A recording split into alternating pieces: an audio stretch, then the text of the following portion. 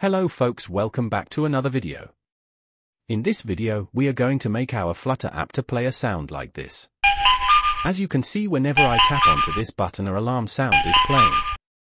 So we are going to build the same app in the Flutter. So I have created this empty Flutter project, and now as per our channel culture, let's remove this My Homepage class and create another stateful widget named as Play Audio.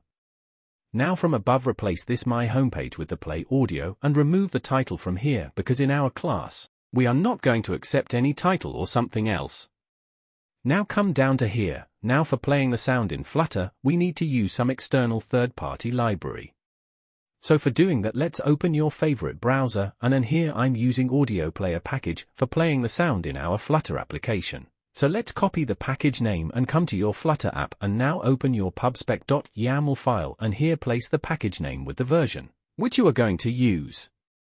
I'm using version 4.0.0. You can use any version compatible with your Dart and Flutter version. Now just click on pub-get so that it will get all the dependencies. Now come here to the main.dart file. And if you want to follow the return tutorial, then you can follow my article. As you can see, I have provided all the codes and all the details how the thing's going to be work, and in this article I have mentioned how to play songs from assets, and play sound from URL, and also all the other operation like play, pause, resume, seek, all the other things. So you can check that out. I provide the link in the description and in pinned comment.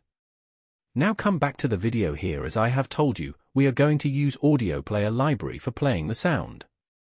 So we need the instance of Audio Player class. So I'm creating the instance of Audio Player class, and inside this build method, we need an elevated button. I'm just creating an elevated button which is going to play the sound.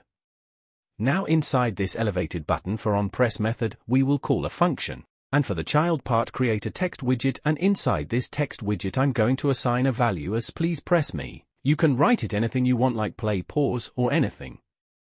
Now the final part is coming for playing the sound. I'm going to create another method because we don't want our code to be cluttered. So I'm creating a new method for playing sound. So from onPressed method call a method play sound. And now let's create our this play sound method.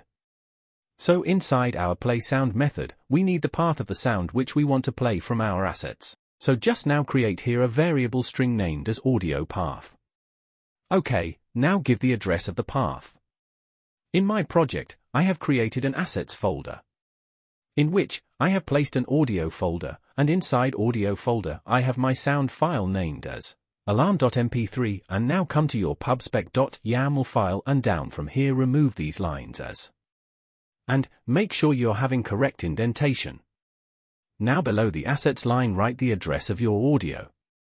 So my sound's address is assets/audio. Okay, now inside in main.dart files play sound method, just giving the path of my audio. And one more thing, just remember whenever we are using audio player, it assumes that our local sound is going to be in assets folder, so we don't need to write assets in this path variable. So here, I'm going to give it its path audio/sound.mp3.